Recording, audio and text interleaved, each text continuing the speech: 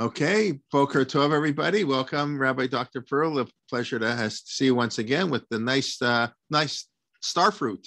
And we're looking to unraveling the mysteries of Shekhinah. We want to thank you for this the three-part series. Very enjoyable, and I want to thank the Goldberg family again for sponsoring the wedding of their daughter. Took place this past Sunday. Wish them a mazel tov, and we should have a year of smachot, and good things for all. Okay, thank you. Bakasha, Rabbi Perl. Hey. Okay, so yeah, it is great to be back here once again. For those of you who have been with us for all three parts of this series, thanks for sticking with us. I hope it's been enjoyable so far, and I hope we'll continue to enjoy today. And yes, our thoughts and tefillos do go out to those who are, who experience damage or perhaps even a loss to their physical safety, or perhaps even those who've lost loved ones due to the storms last night.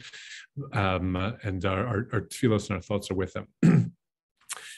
So Monday night we will begin Rosh Hashanah, and when we come home from shul, we will take our place at a beautifully set Rosh Hashanah table. We will pick up our Kiddush cup. We will recite the Kiddush on the first holiday of the new year, and then we will recite Baruch Atah Hashem Elokeinu melech haolam she'achayanu v'kiyamanu v'yigiyanu lazman hazeh. It is a bracha that we are all incredibly familiar with. It is a bracha that we have all recited countless times over the course of our life.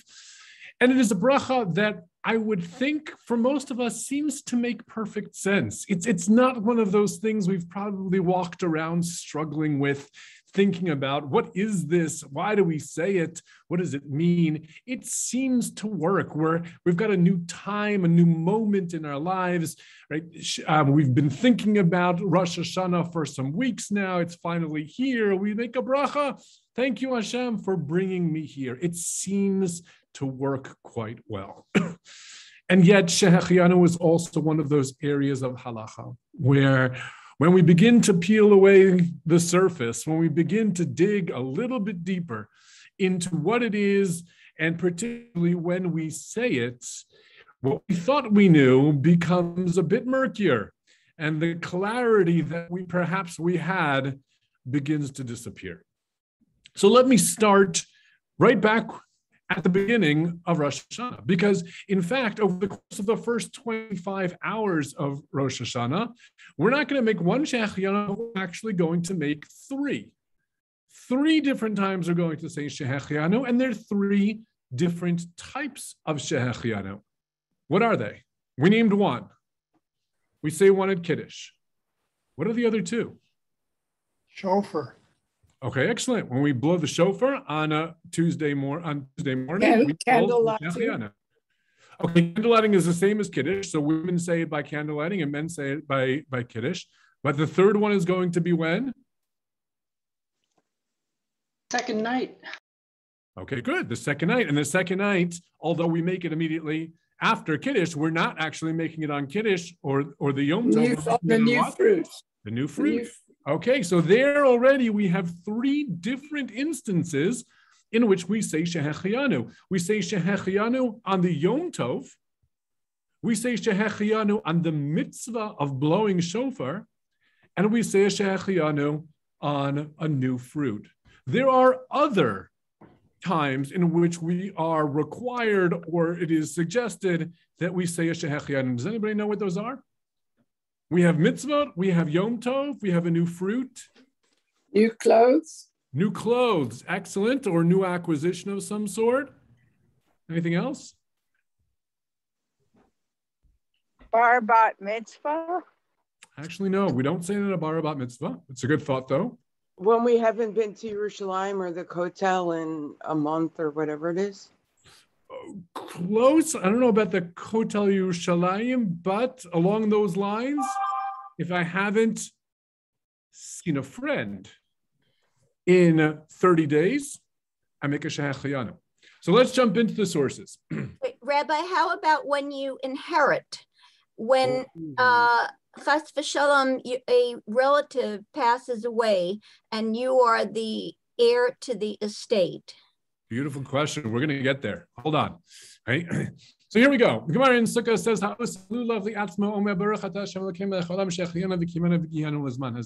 somebody who prepares a lulav for themselves as the mitzvah of lulav says a shehechianu.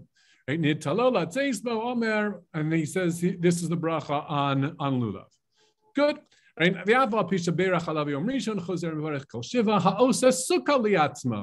Omer Baruch Hashem Elokeinu melech haolam v'kimanu v'giyanu lazman hazeh. You make a sukkah, so the halach is we don't say the shehechianu when we make the sukkah. We say it when we sit in the sukkah. But this is the source for making brachos on the performance of mitzvos.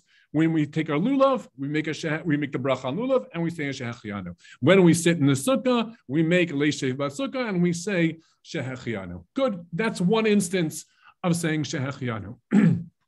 The Gemara in Eruvin asks the following question: the Amar Rabba, ki havena be Rav Huna, ibaylan mahu lomar zman berosh Hashana v'Yom Kippurim. Do we say zman? Zman. Note the name of this bracha. It throughout halachic literature, throughout the Gemara, this bracha is referred to as zman, time. It's a reference to the bracha of shehechianu that ends right with the words right lazman hazeh.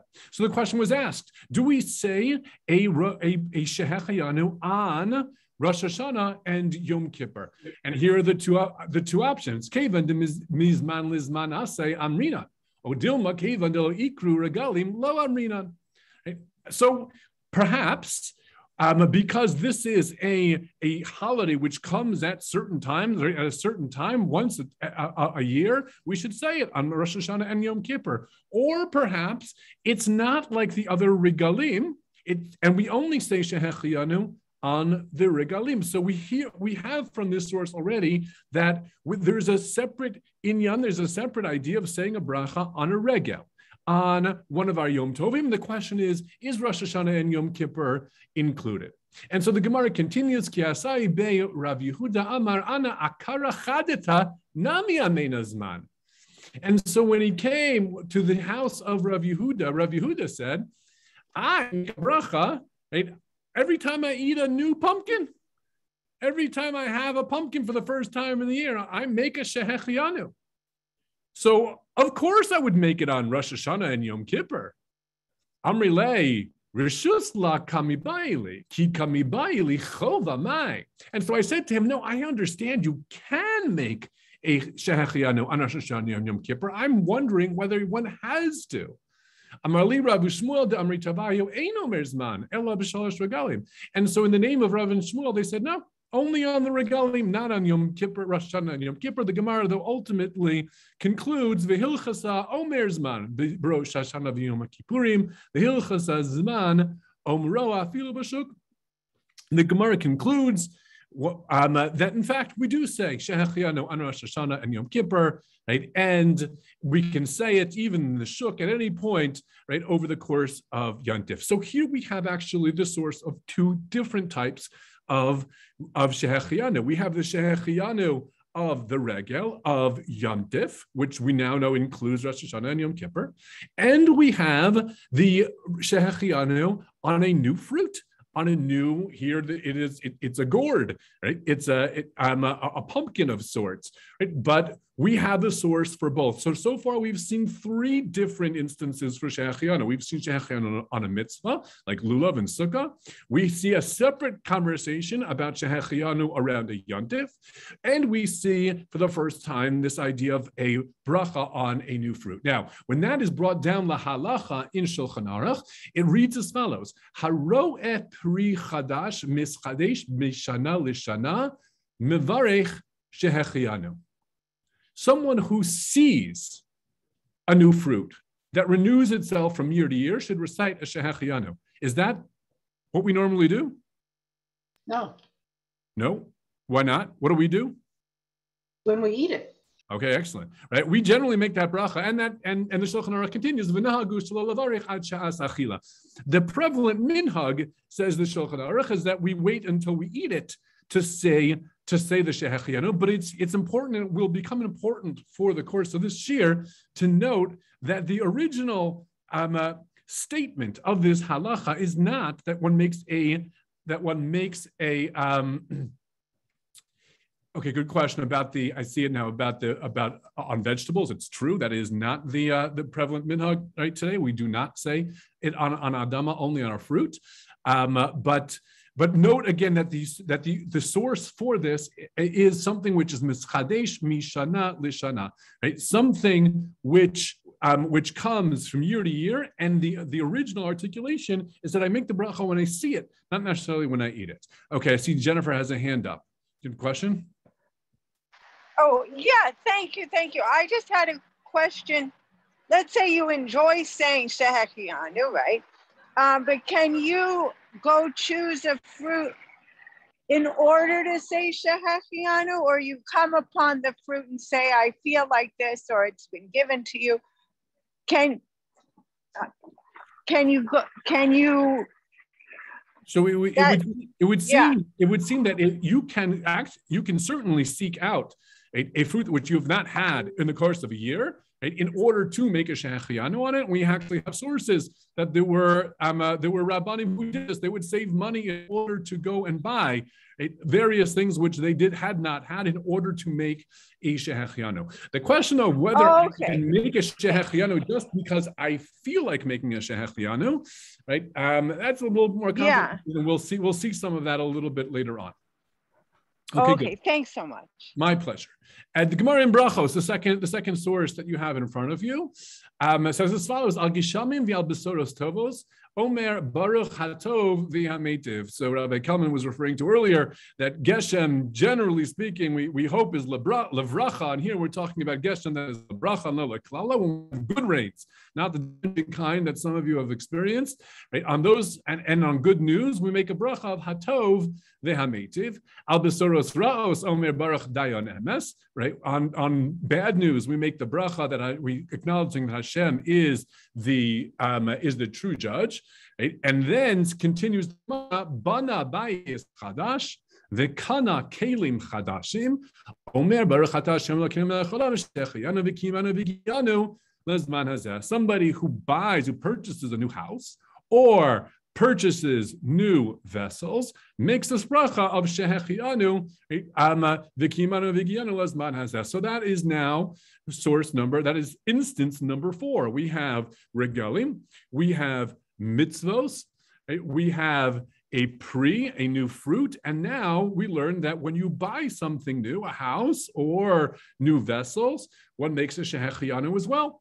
Good, and now the Gemara on the bottom of the page says, Amar Rabbi Yoshua ben Levi, Haroes Chaveiro li'achar shloshim yom, Omer Baruch atah Hashem Elokeinu melech haolam shechiyanu v'kimanu v'giyanu lezman hazeh. A friend whom you have not seen for 30 days, and now you see them. Here too, you make the bracha of shechiyanu v'kimanu v'giyanu lezman hazeh. Good. So, what do we have in front of us? We have actually 6 different instances. Right? Good news, again, generally we make hatov v'hametiv, sometimes we will make a shehechianu, but 6 different instances in which we will say a bracha of a shehechianu, right? On a mitzvos, on a yom tov, on a new fruit, again, sometimes on good news, on a new purchase, and on seeing a friend. So my question to you is, what do these have in common? What is the rule? What's the underlying principle that obligates me to say the bracha of shehechianu? What would you say? Gratitude. Gratitude. Anytime that I'm grateful, I make a shehechianu. Somebody gives me a loan, I say shehechianu? No. No, but maybe. I see Alana Lubin suggests renewal. Okay. Maybe to make sure. Oh, yeah, go ahead. Maybe to make sure that we acknowledge that this is coming from Hashem, not anything that we've made or given man-made. So let me ask you something. On the bracha, before I blow shofar, right? I make a bracha. But now, in addition to that, I also have to make a bracha. Right? I would understand your approach when it comes to a new fruit. Right? Even there, I make a bracha on the fruit also, right? Acknowledging it came from Hashem. So why a shehechianu? something to do with Zman, the time? I don't know. Okay, there's certainly those who thought so. I see Zev put in the chat, Simcha. Okay, good, right? So let's take Simcha. Let's take. Yeah, go ahead. If you look at the words of the bracha itself, right, that somehow we have been sustained to reach this moment. Yeah, there's something there, right? There's something there that seems to be, right, trying to teach us something, and we're going to hopefully be able to tease that out, right, as we get to the end. But let's work with Zev's suggestion here that the underlying principle here is simcha, right, which is certainly the approach that many of our Rishonim, right, and Achronim have taken.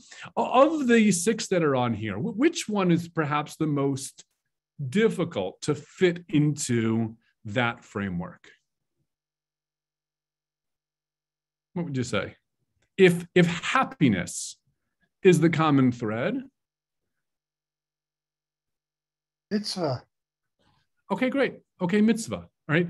I would agree, right?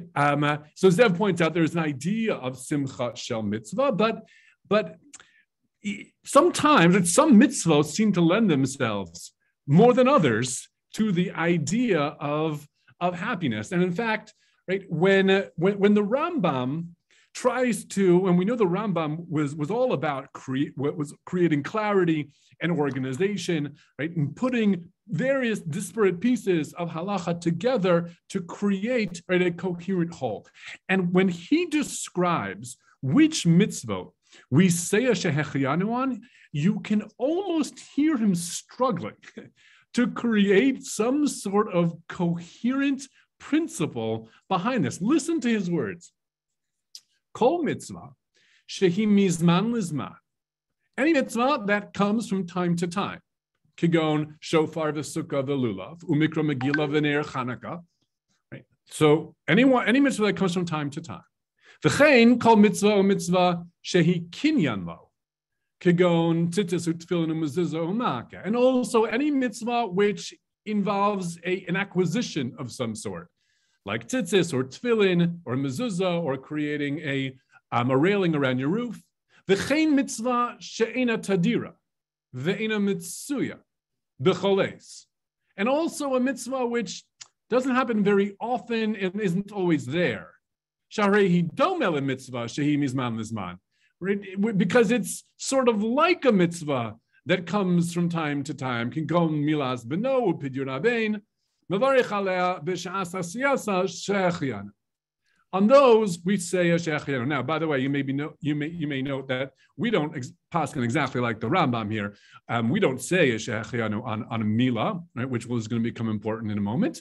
Right? But can you hear the Rambam almost struggling here to put these various mitzvos together? Like, which mitzvos do we say it and which mitzvos don't? And so he has to come up with this principle that says anything that's from time to time or involves acquisition, or it isn't exactly from time to time, but it's not so routine that it's sort of like it's time to time. Those are the mitzvos that we say shehechianu. It's a little difficult.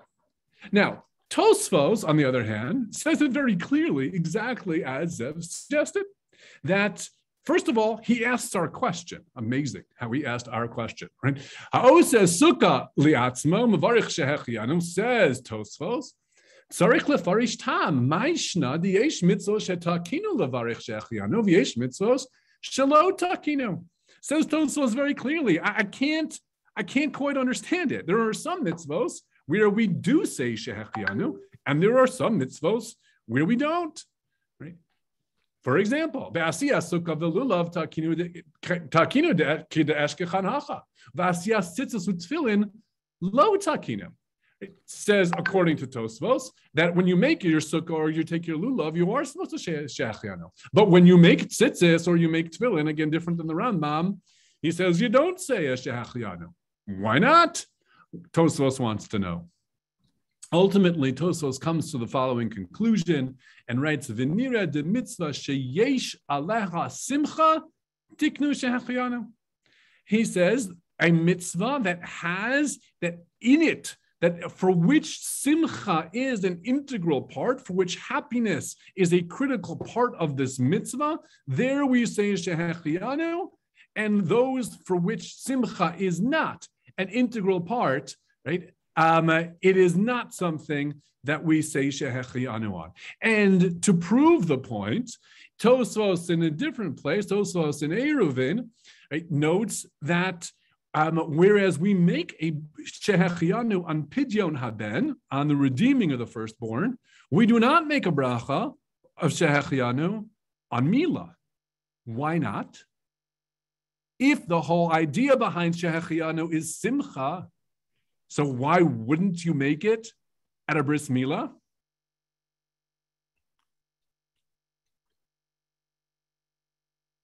Because it's intrinsically simcha. Oh, say it better. I mean, that's nice, but same reason we don't say Hallel on the last days of Pesach. Somebody suffered for us to be happy. Because it's painful. Right, Tsar.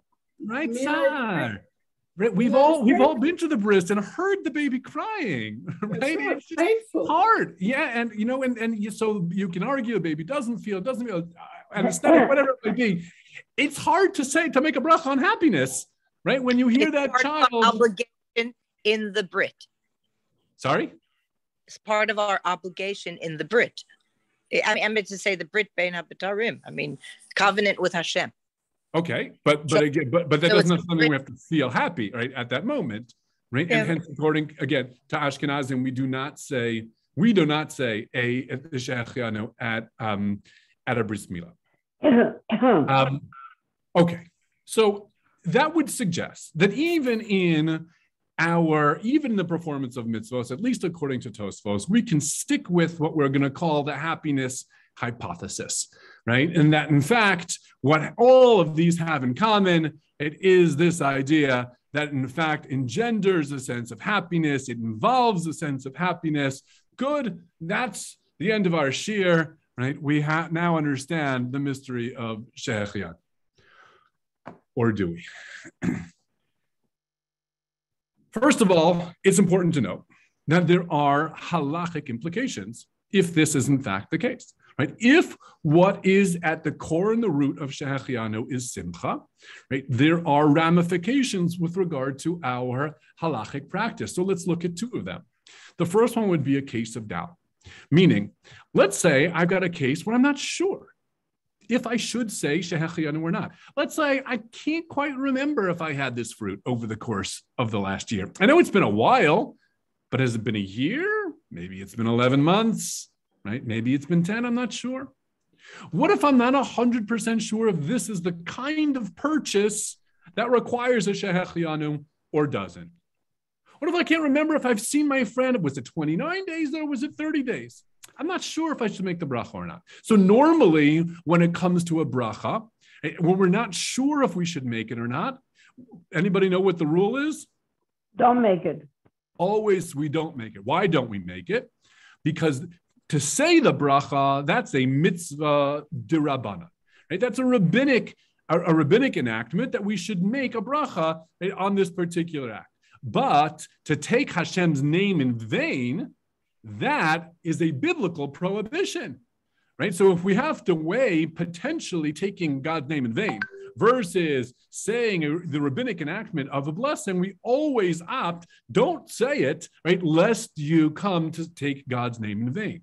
However, when it comes to shehechianu, the Bach, interestingly, Rav Yoel Sirkis in the 16th century, interestingly argues that actually, no, when it comes to shehechianu is different. If you're not sure whether to say a shehechianu, but you feel happy about this occasion, then go ahead, gesundheit, say a shehechianu. Thank God, thank God for having brought you to this moment. Let's look at it inside.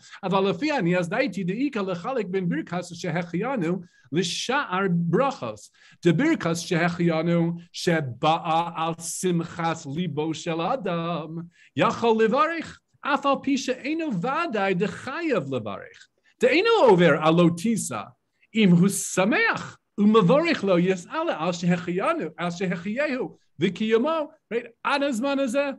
Says the Bach, this is fundamentally different than all other mitzvahs. If you're actually feeling happy, since the core of She'achiyanu is happiness, and I'm feeling happy about eating this new fruit, whether it was 11 months or it was 12 months, if I'm feeling happy about seeing this particular friend, whether it was 30 days or it was 29 days, but I'm feeling good about it, then what's wrong with saying, blessed are you, Hashem, who kept me alive and sustained me and brought me to this moment?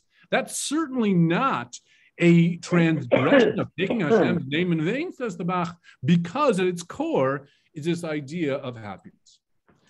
A second implication, this is the Shulchan Aruch with regard to the laws of the 3 weeks. Says the Shulchan Aruch, Tov li zaher milomar shehechiyanu bein hamitzarim al pri o al malbush. Aval pidyon abein omer velo yachmitz hamitzvah. Says the Shulchan Aruch, we should be careful when it comes to the 3 weeks not to say a shehechiyanu on a pri, on a fruit, or on new clothing. Why? What do we know about the 3 weeks? Say it again. Tsar. Okay, it's a time of tsar. It's a time of avelut, right? It's a time of mourning. Mishe nichnas av mima'atim be Simcha. Simcha. When Av comes in, right? We have less. We're supposed to take ourselves back in terms of the amount of happiness that we have. This is a sad time between Shavas Arba Tammuz and Tisha B'Av. And so if in fact Shehechiyanu is all about happiness, it's all about things that make us happy, so it would make sense, right? That during these 3 weeks, we should avoid such things. Now, before we go on, does anybody notice there's something peculiar about the way the Shulchan Aruch stated this particular halacha? Does it strike anyone as, would there have been a clearer way to say this? Yes. As of right now, no, I'm actually looking to do other stuff. I'm going to see if I can take in an audio. Okay, there's someone who is not muted. No? Anything jump out at you? He doesn't expressly forbid it. He just says it's good to be careful not to recite it. Okay, he doesn't expressly forbid it. He says it's good to avoid, but good to avoid what? Expressing happiness when we should be mourning. But wouldn't we have expected the Shulchan Aruch say, Tov li zaher milechol pri chadash o mililbosh beged chadash, which would then, of course, generate the need for a shehechiyanu, right? In other words, it seems to be if the act is what generates simcha, right, then don't do these acts during this time period. And these are acts which happen to involve a shehechiyanu, but refrain from those acts, right? The fact that the Shulchan Aruch writes, refrain from saying a shehechiyanu is something to think about. Okay, we're going to come. The simcha is that they're a mitzvah, not. Yeah. These aren't mitzvahs. Eating a new fruit's not a mitzvah. No, but the mitzvah, it is a mitzvah to say the shehechiyanu, so you're happy that you have the opportunity of performing the mitzvah of saying shehechiyanu. Hard, because we perform other mitzvahs during the 3 weeks. And I am going to say a bracha on the fruit. I'm just not going to say a shehechiyanu. Okay, good. We're going to come back to it. But for right now, these are two different implications. If in fact, right, the core of this idea is happiness, we understand, right? In the previous case, right? We understand why, if you're in a case of doubt, perhaps you would say it anyway, unlike other mitzvahs, right? We understand why in the 3 weeks you should refrain from saying a shehechiyanu, because at the core of this idea is the notion, right? Of of happiness. Zev, I see your question. According to the Bach, can we say shehechianu on a fruit we enjoy every time we say it? It's not a crazy conclusion. It is not a crazy conclusion from the language of the Bach. And by the way, many hold that with regard to a fruit, you're in the category of reshus to begin with, right? So there does seem to be a little bit more flexibility than perhaps in some other areas like a shechianu on Yantif.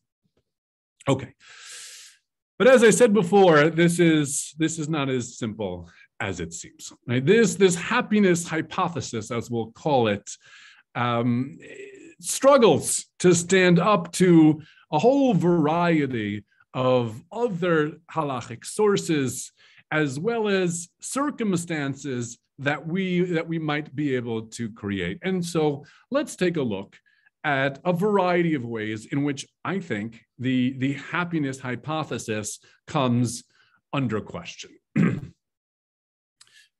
Gemara in Brachos, which we saw before, which started by saying that one who buys a new house or acquires new clothing, new vessels, right, should say a shehechianu. Now the Gemara has a long and complicated conversation there about exactly what kinds of new vessels require a shehechianu. But I'm going to share with you just one potential possibility of how we read this Gemara that's brought down there, because we have to understand where everybody is coming from. The Gemara says, "Vika diamri amar Rav Huna lo shanu ela shelo kana v'chazar v'kana aval kana v'chazar v'kana ein sarich levarich." We're trying to establish where is there machlokas, where is there dispute around whether we should say a shehechianu or not. So here's one way of reading it, is that according to Rav Huna, right, the machlokas, right, is around a case of kana v'chazar v'kana, a case where I already acquired this object, and now I'm acquiring it again. So here we're talking about not a case where I inherited perhaps an object and now I'm buying it for the first time, but an object that I actually went out and bought once, and now I'm buying it again. Do I have to say a shehechianu? Rav Huna says no. Says no. It'd be one thing if you've never had it before. For sure, you have to make a shehechianu. And it's even another thing if you inherited it, but now you're actually acquiring it for the first time. You have to make a shehechianu. But something that you've already purchased, you don't have to make a shehechianu on that. The Rabbi Yochanan Amar, afilu kana chazar v'kana tzarich levarich. Rabbi Yochanan, according to this opinion, says no. Even if I've not just had it, but I've bought it before, I still need to make a shehechianu. So let's take a case, right, of the Rolex. I don't own a Rolex, right? But I imagine that for those, right, who purchase a Rolex, it's a pretty monumental moment, right, in your life. And I would imagine even that somebody who inherited a Rolex, they had one, but got to a point in their careers, they're sufficiently earning enough money that they're able to acquire one for themselves. Good, shine. It creates a certain sense of happiness, right? The achievement that they haven't had before. Okay, good. Right? But let's say I already was able to purchase one. And now I purchased a second and a third and a fourth. I have to imagine that at a certain point, right, this is like, it becomes like nothing to me. Right? What's the big deal? It's another watch. I don't wear a watch that isn't a Rolex at a certain point. So no, what's another one? So if the issue is happiness, understanding Rabbi Yochanan according to this reading is hard, right? That even if I not just had something, but I've already purchased something, the same thing, and I'm purchasing it again, I still have to make a shehechianu. It's perhaps a little bit difficult. All right, next question. When it comes to mitzvos, so we said before that the Tosos had said that that mitzvos that involve simcha, right, are the mitzvos that we say shehechianu on. This is the Shulchan Aruch in Yoredeya. Chayiv levarich kodem sheyechasa asher kiddishanu misosav tzivanu al kisui dam be'afar. We're talking about shechting for karbanos, and we know that there is a halacha that we have to cover the blood. Says the Rama, Misha shachar pam harishon mevarich shehechiyanu al hakisoy, avalo al hashchita demazik lebiria. Says the Rama, the first time a Kohen does this kind of shchita, and he covers the blood, he has to say a shehechiyanu. Really? I mean, that's a simchadek mitzvah, covering the blood of an animal that you just slaughtered. And the Rama himself says on the shechita itself, you don't say it because you're hurting this animal. Covering blood involves simcha? I don't know. Let's go to Yontif. So Yontif, we all understood, it seemed to make so much sense, right? Yontif has a specific halacha of being of simcha, and whether that is true for Rosh Hashanah and Yom Kippur also, that's a whole nother shir, but there's an Indian of simcha on Yontif. But let's be realistic for a moment. Right? Monday night, you've just been preparing for Rosh Hashanah, since Shabbos, since Motzei Shabbos, all day Sunday, all day Monday. Right? Or you've been at work all day Monday. Well, those of you who are in the States, it's Labor Day, so maybe you're not. So maybe this year it's a little easier. But you finally come to the Rosh Hashanah table and you're about to make Kiddush. Are you already happy? Is the happiness there? In other words, I understand that over the course of Yontif, I'm supposed to do things, sit with my family, right? Go to shul, learn Torah, do things that will cause happiness. I get that. But to make a bracha on happiness now, right as Yontif starts, I haven't even had any Yontif yet, right? It's just coming in. Am I already sufficiently happy to make a bracha on happiness? Somebody asked me about inheritance. So this, if the others didn't convince you that the Simcha hypothesis was in trouble, this one certainly should. Says the Shulchan Aruch, Meis Aviv Mevarich Dayan Ha'emes. Father passed away, you learn that your father passed away, you make the bracha of Dayan Ha'emes. Hayalo Mamon Sheyorsho, Im Ein Lo Achim Mevarich Gam Kein Shehechiyanu.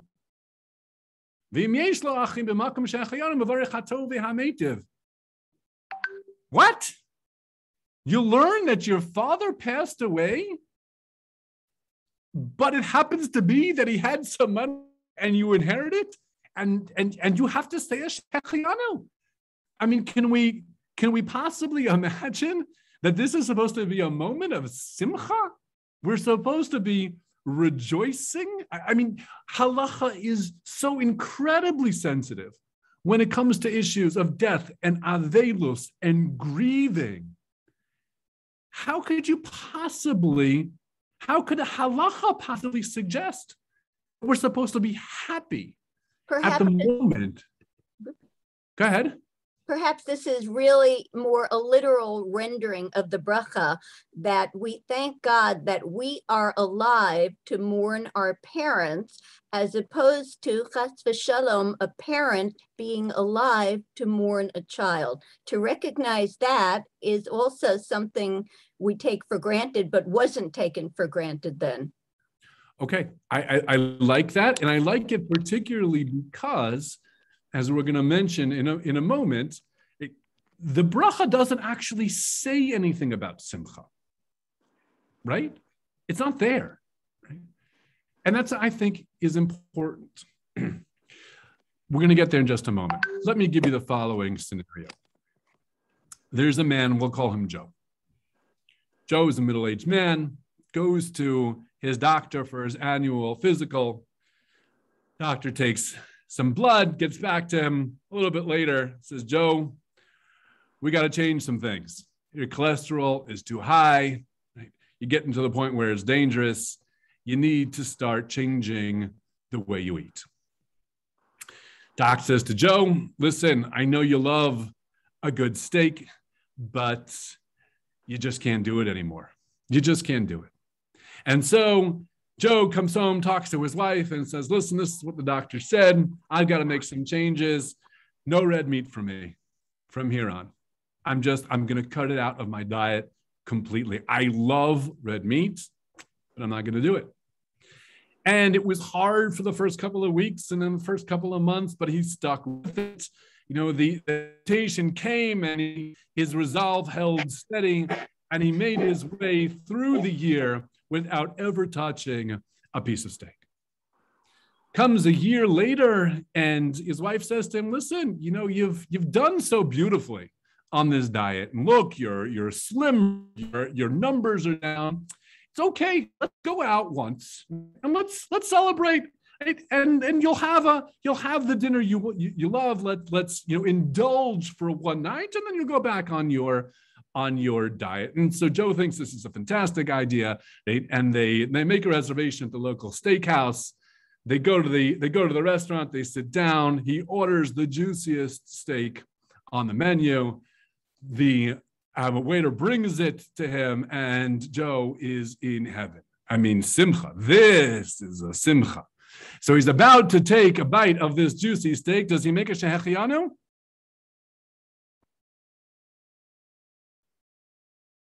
Putting the bach aside for a moment. Does he make a shehechianu? Do we make shehechianus on steak? He might. We don't. We don't make a bracha on meat. We don't make a shehechianu on meat. We don't. Even though he's incredibly happy and he hasn't had it in a year. We don't make a bracha. We don't make a shehechianu on a steak. So he finishes his steak, and it was absolutely delicious. He loved every piece of it. He cleans the plate. And of course, right, he's not going to let a good opportunity go by. He's going to have dessert too. He's already having a steak. He may as well have a dessert, right? And so he looks at the dessert menu, and he sees this incredibly described parv ice cream banana split. What better way to finish the evening than to have this parv ice cream banana split? And so he orders it, and it comes, and it's beautiful and gorgeous, and he digs in. Does he make a shehechianu on the parv ice cream? I think I would go for yes. Well, not on the ice cream. But before he takes that bite of the ice cream, he notices the banana. A star fruit. Right there it is on the side of his ice cream. Now he says, Baruch atah Hashem Elokeinu melech haolam shehechiyanu v'kiyamanu v'higiyanu l'zman hazeh. Amazing. There's the simcha, right? Forget about the steak, forget about the ice cream, but the star fruit. Ooh, that's the real simcha. But wait, can you make a shehechianu if he's technically now just mixed milk with meat? No. It's a parv ice cream. Parv ice cream. Sorry, I made that really clear. Right? Parv ice cream. Parv. Parv ice sorry, cream. I thought you said. I didn't think you said that word. Yeah, I thought you said a pint of ice cream. Sorry. No. Okay. So again, if the mechayev, what triggers the shehechianu is happiness, then something's off in this equation. It's off because Joe was really happy when he got that steak. And he was pretty happy when he got the ice cream. The star fruit, he could have done without. But there, all of a sudden, he's chayav to make a shehechianu. And now the question that we raised earlier. If in fact this is a bracha on simcha, why not say so? Why not say something about simcha in this bracha? And after all, we have brachos where we make it very clear that this is about simcha. Right? This comes from the Sheva brachos. Sameach tisamach, re'im ha'ovim kisamecha chayitzircha beganenim mikedev baruch atah Hashem misameach hasamekala. Blessed are you, Hashem, who makes the bridegroom and bride happy. Let's make a similar bracha. If this is all about happiness, let's make a bracha. Thank you, Hashem, for making me happy. And what's also strange is that at one of our happiest moments, we don't say a shehechianu. Now, Sfardim generally, some Sfardim do, but many have the custom that they wear something new under the chuppah, and so that their shehechianu is actually on the new clothing, not on the wedding itself. Now, I don't want to get too far into it, but there are some pretty interesting things that we can find in our Rishonim and Achronim about why we don't say a shehechianu. Perhaps Perhaps we're not sure how this is going to work out. People are a little nervous, right? So it's not time to say Shehecheyanu yet. Okay, right? But we do make a bracha on Simcha at that moment. But the one time where we're making a bracha on Simcha, we don't make a bracha on, we don't say Shehecheyanu. All right. So those are our questions. Right? Are we really happy enough to make a bracha? Right? When we purchase something we already have, the Rolex case. Are we actually experiencing happiness at the moment of Kiddush as Yontif begins? Is covering as Kisui Hadam really something that involves Simcha? Right? Are we happy enough to warn a bracha when we, at the moment that we've learned that our parents have died, we're supposed to make a Shehecheyanu? That's a moment of Simcha. How could it possibly be? Right? Are we actually happier about the star fruit when we were about the steak, if in fact this is all about happiness? And if it's about happiness, why isn't it in the bracha? And in fact, the bracha, as we noted earlier, when referred to in halachic literature, and in the Gemara in particular, is always referred to as zman, meaning there seems to be something about time that is a determinant factor in Shehecheyanu. And we know that for some cases, right, it's something which comes from time to time, but not always. And so what is the role of time, and why doesn't it specifically say something about happiness, right? And why is it that the one time that we actually do make a bracha on happiness, we don't say a Shehecheyanu? All right. So let me offer perhaps a slightly different approach. I think it answers some of our questions. Shehecheyanu and the sugya of Shehecheyanu is more complex than everything I've brought here. Do I think it answers everything? Probably not. But even if it doesn't, I think it's worth thinking about, and will hopefully enhance our experience of the upcoming Yom Tovim nonetheless. The approach I want to suggest requires our taking a moment outside of our Masorah and then coming back in. So as I'm sure many of you know, over the last 20 years or so, there has been a whole area of research that has emerged around, first around areas of mindfulness, right? And then an entire area known as positive psychology. Mindfulness, that is the idea of being present, has been studied quite extensively. And here you see one particular study on the benefits of being present. And in the introduction to this piece, these researchers write that mindfulness captures a quality of consciousness that is characterized by clarity and vividness of current experience. Mindfulness means a vividness of current experience, of being here. And they write that it's long been associated with well-being enhancement, and it may also contribute to well-being and happiness in a direct way. This is what they set out to study. The conclusion writes that our hope is that the present research nourishes this trend because it indicates that mindfulness is a reliably and validly measured characteristic that has a significant role to play in a variety of aspects of mental health. They set out to study whether the act of being present impacts one's mental state, one's emotional well-being, and concluded that, in fact, it does. Tal Ben Shachar is probably the best known professor in the area of positive psychology today. He is an Israeli, taught for many years at Harvard. I believe he's back in Israel today. In this book, Happier, he sets out a different archetypes, different paradigms for those who pursue happiness, one of which ultimately land in failure. One of them being what he calls the rat racer. The rat racer is the person who is always running to something else, always thinking about the next thing, is delaying any sort of gratification because there's always something next. There's always something else I have to do, someplace else I have to be, something else I have to attain. And says Tal Ben Shachar, one actually cannot achieve happiness in that mindset.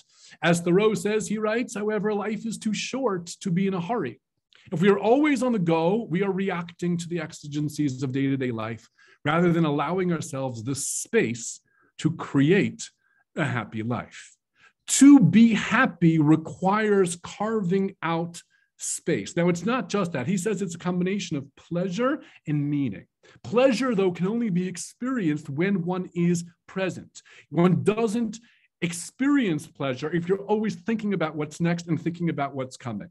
Pleasure itself alone is hedonism, he says, but pleasure with meaning, with some sense of purpose. So being present, but also understanding that I'm part of something, I'm something bigger, is what creates happiness. Now, what is the bracha that we've been talking about? The bracha is not a bracha on happiness. It's a bracha on Time. time.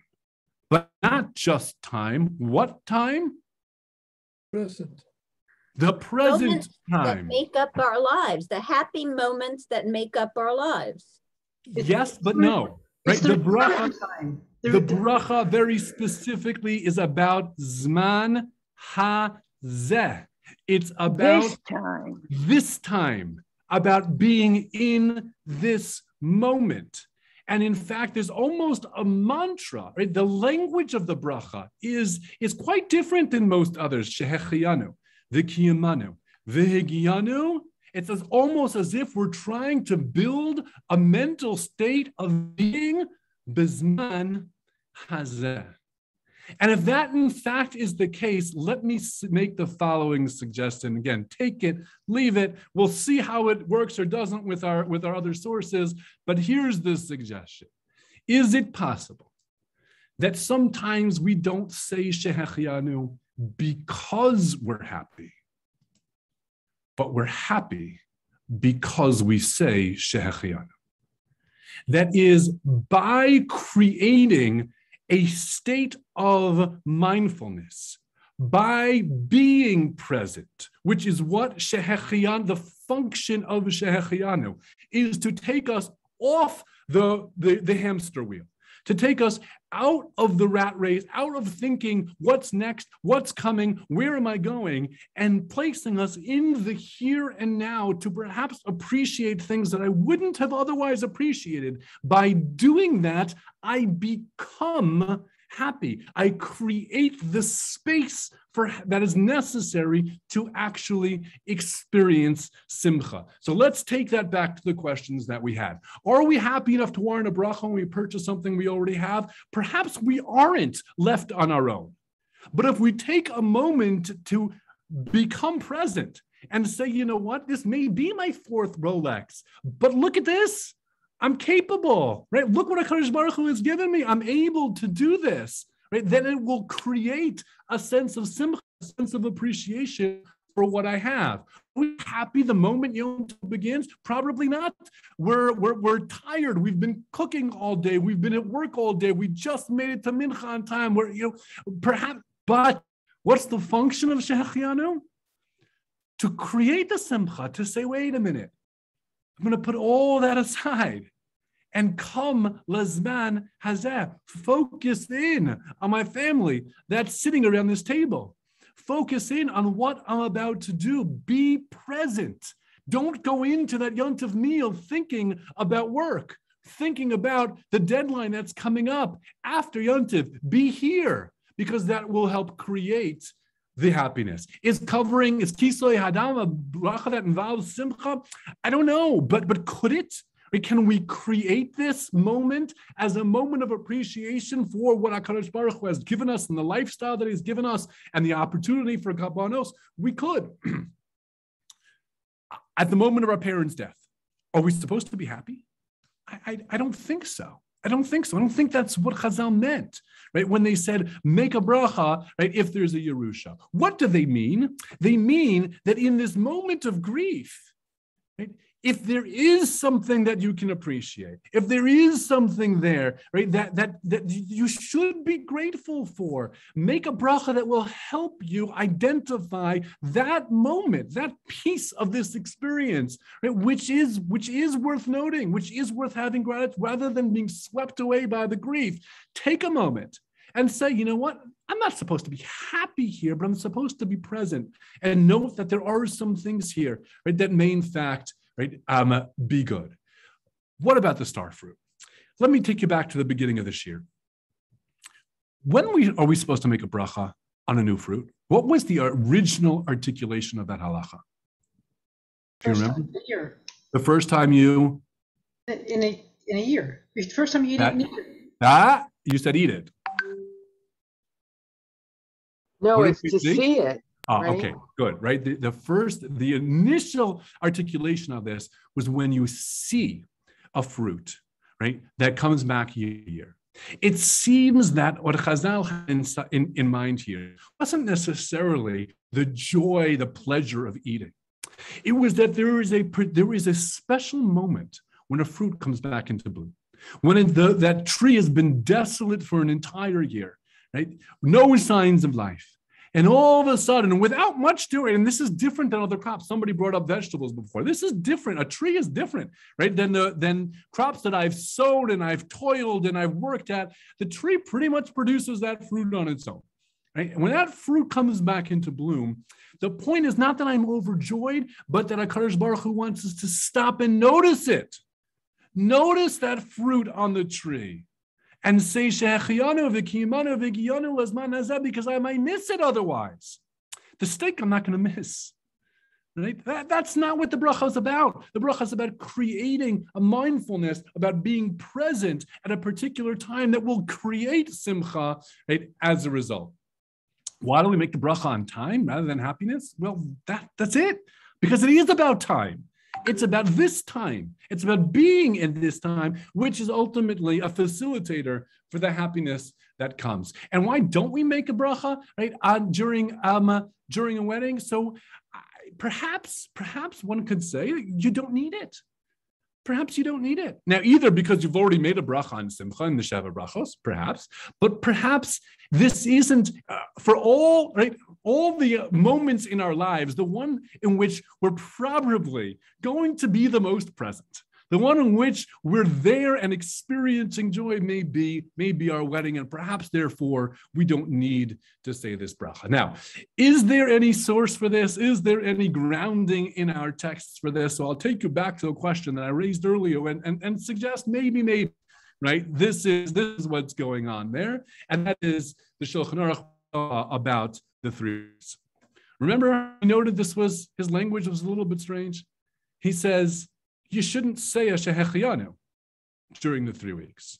He didn't say, don't buy a new fruit or don't wear new clothing. He said, don't make a shehechiyanu on those things. Now, the Mishnah Berurah immediately jumps in and says, well, of course, what he means is don't eat a new fruit that would require you to say a shehechiyanu, and don't buy new clothing that would require you, right, to make a shehechiyanu. But the Sha'arei Tshuva brings down something different. He notes, and I'm not exactly sure I think he's citing of Shmuel Vital, that Shmuel Vital noted, right, that at his father's house, the great Chaim Vital, he remembers that Chachamim would come together during the 3 weeks and he would encourage them to eat new fruits during the 3 weeks, but not say shehechiyanu.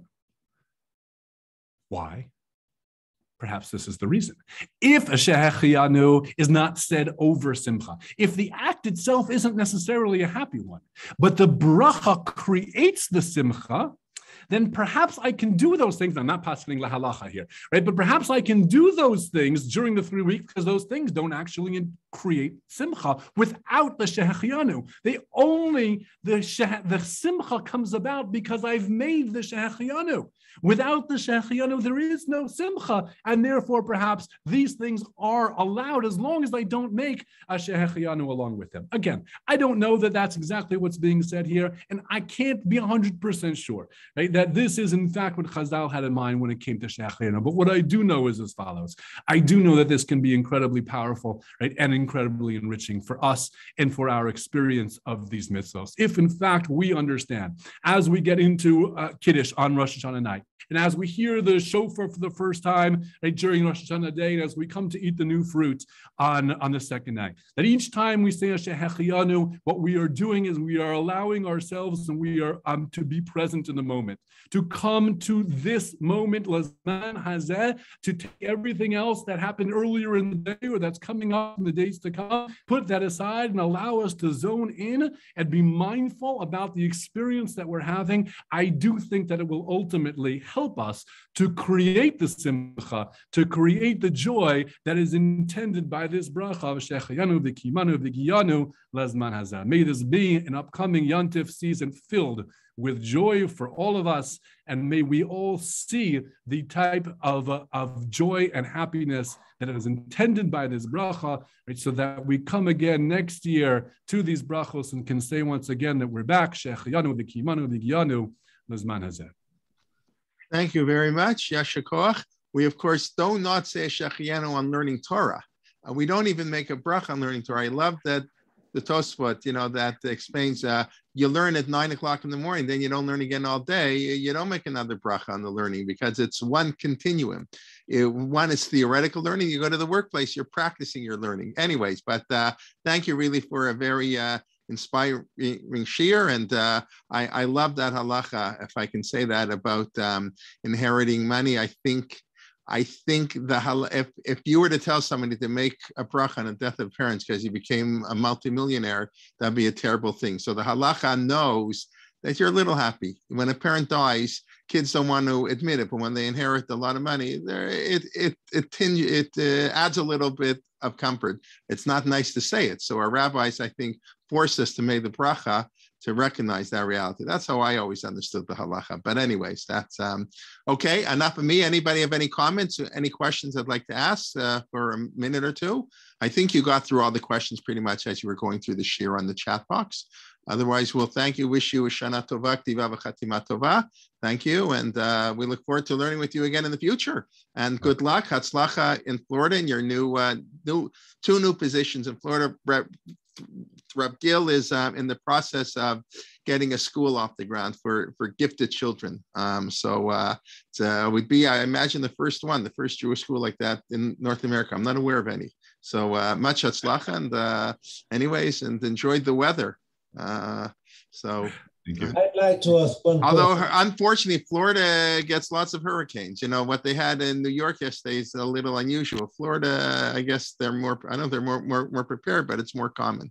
But anyway. I'd like to ask a question, if I may. Yes, quickly. Sure, Vakasha. Anniversaries that we celebrate are, as it were, Birkot Zman. Would it be appropriate to make Shechayanu if you were celebrating a wedding anniversary or even a birthday?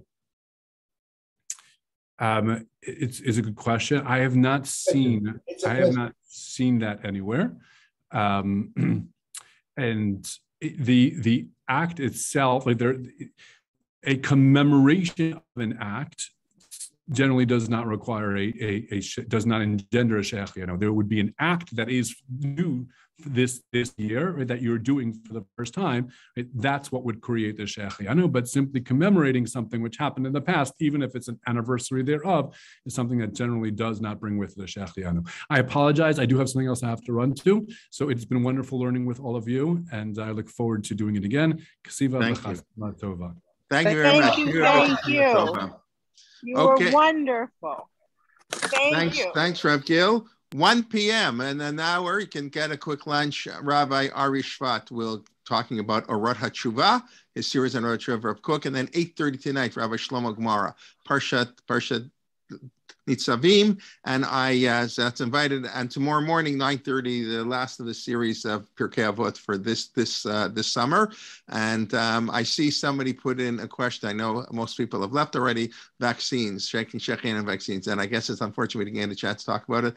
I will say, for whatever it's worth, I did make a Shechayanu when I got my vaccine, and there was some discussion to make a Tova Meitiv Shechayanu, different brachot, any brachot, but yes, I think so. That's a very interesting thing. We'll have to leave for next time. Okay, everybody, have a wonderful day, and we hope to see you soon. 2 more opportunities here in the Zoom Torah in Motion Beit Midrash, and we look forward to learning with you. Thank you, everybody.